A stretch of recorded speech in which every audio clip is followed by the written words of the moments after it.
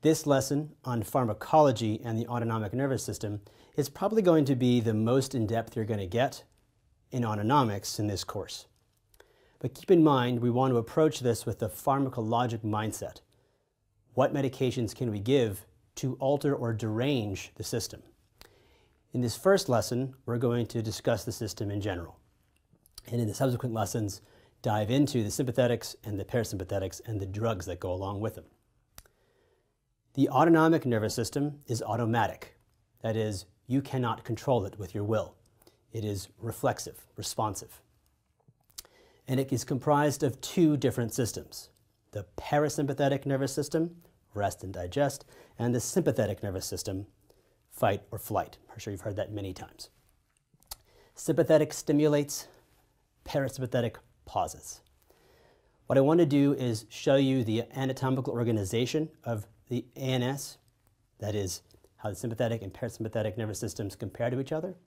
Then look at the physiology between the two, what receptors and neurotransmitters are used, what's that setup look like.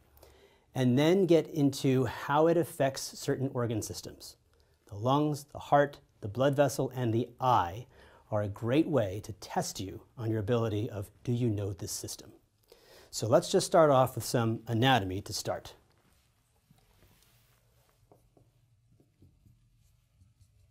This is the spinal cord.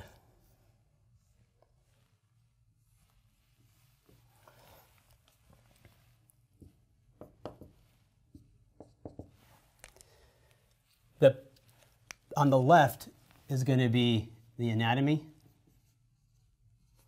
On the right is going to be the function. Let's talk about the anatomy, the structure of the system first. The parasympathetic and the sympathetic nervous system are very different in what they do and in how they're structured. The parasympathetic neurons come from the brainstem. They form no trunk. They're thin, wispy connections that travel from the brainstem out into the periphery. In the periphery, in what's called a ganglion, is where these first-order central nervous neurons synapse with and innervate ganglionic neurons. The postganglionic neurons send fibers out to effector organs to exert their effect.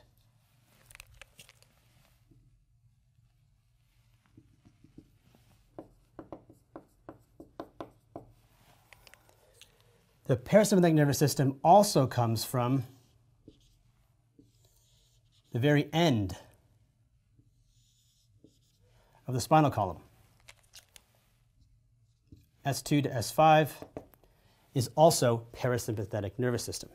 And here again, first-order neurons synapse with the second-order post-ganglionic neurons, which send out fibers to the effector organs.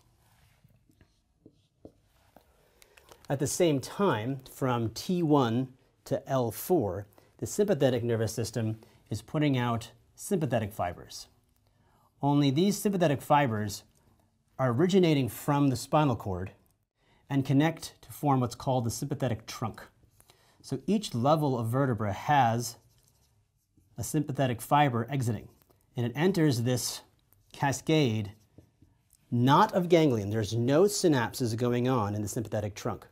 But what it does is allow the connections from T1 to travel all the way down and come out the level of L4.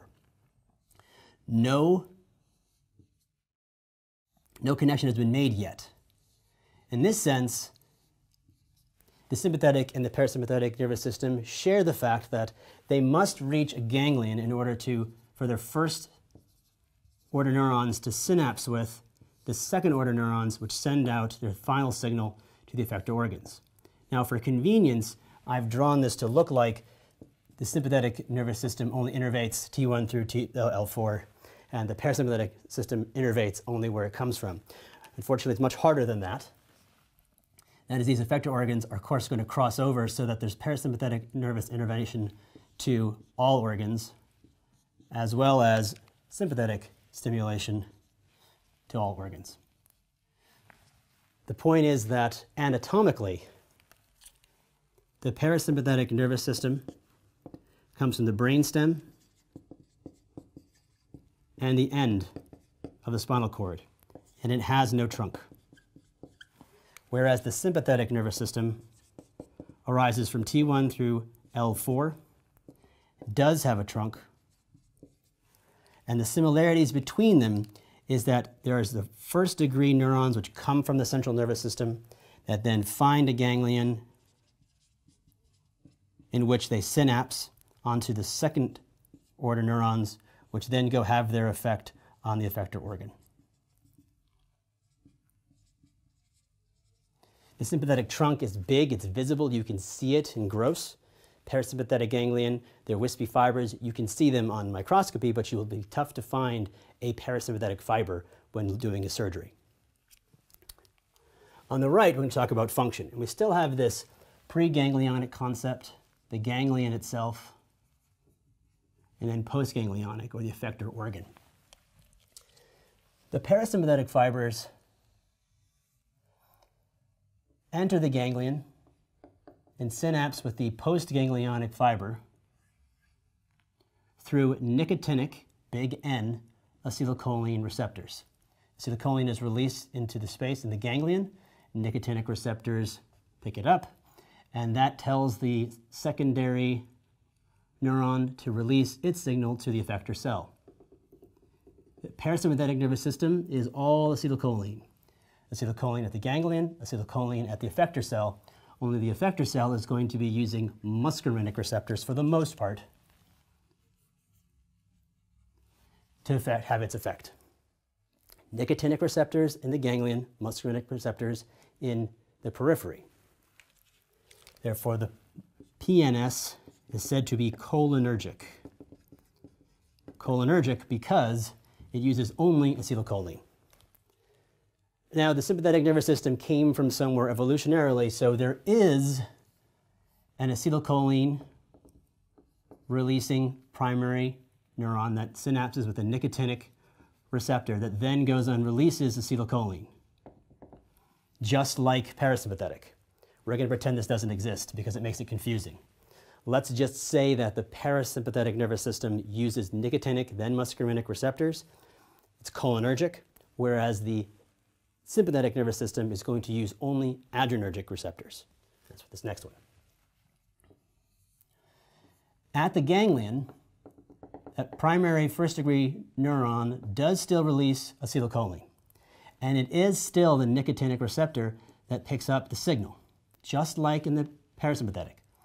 But at the level of the effector organ, the thing that gets released is norepinephrine. And on the effector cell, there are receptors for a number of different adrenergic receptors. That is alpha 1, beta 1, and beta 2. Alpha 2 is generally not innervated. So there has to be another way to stimulate that. And there's a special mechanism where we have sympathetic nerve fibers that go to a ganglion, release their acetylcholine, bind to cells that have nicotinic receptors. Only these cells are not in any ganglion. They're in the adrenal medulla. And the medulla secretes epinephrine, which then can travel through the bloodstream, affecting multiple cells and activating receptors even if they aren't innervated. The idea here is that the fight or flight response that gets you running from the tiger doesn't want to run out. Right? If you had to be re-frightened to release more norepinephrine, that wouldn't make very much sense. So the norepinephrine starts the signal mediated by acetylcholine and nicotinic receptors, and then at the same time, mediated by nicotinic acetylcholine receptors, the adrenal medulla is secreting epinephrine in order to keep up with the norepinephrine to carry on its signal forward. Therefore, the SNS is said to be adrenergic. Adrenergic because it's coming from the adrenal gland. Epinephrine's effect is mimicked by norepinephrine and epinephrine. To make this problem a little more confusing, we also have that second order neuron that sits in the motor horn that, through the peripheral nerve, is a somatic nerve fiber, one that is under your control. It goes to a muscle where it secretes acetylcholine and will cause contraction of that muscle by a nicotinic receptor. But this nicotinic receptor is found only at the site of muscle, NM, acetylcholine receptor. So what I'm going to do to make this easier is say the word nicotinic or muscarinic. I'm not going to abbreviate N or M because we have N for nicotinic, M for muscarinic, and now we have an NM found in the somatic fibers. We're not going to talk about this lesson. This is not autonomic, but I just want to show you the nomenclature gets pretty confusing. So what we've got so far is we've got an anatomic difference based on where they originate and the presence of a trunk, and now we have a physiologic difference on the type of effectors, receptors their target organs have. All autonomics operate the first connection with a nicotinic acetylcholine receptor. Then afterwards, parasympathetic nervous system acts through muscarinic receptors, whereas sympathetic nervous system acts through norepinephrine and epinephrine on the adrenergic receptors. At any time, this is a balance between the tone of the sympathetic nervous system and the parasympathetic nervous system. And by tone, I mean how much activity there is of each one. By this, I mean you could tip the scales in favor of the sympathetic nervous system either by increasing the sympathetic tone, how much activity these fibers have, or by decreasing the parasympathetic tone. Activating the sympathetics or blocking the parasympathetics will look like an overactivity of the sympathetic nervous system. Now, our body is maintained by homeostasis. The autonomic nervous system is going to attempt to automatically correct for any transition or change. And that means that we're going to be able to identify reflexes. And reflexes always win, except when you have ganglion blockers in place.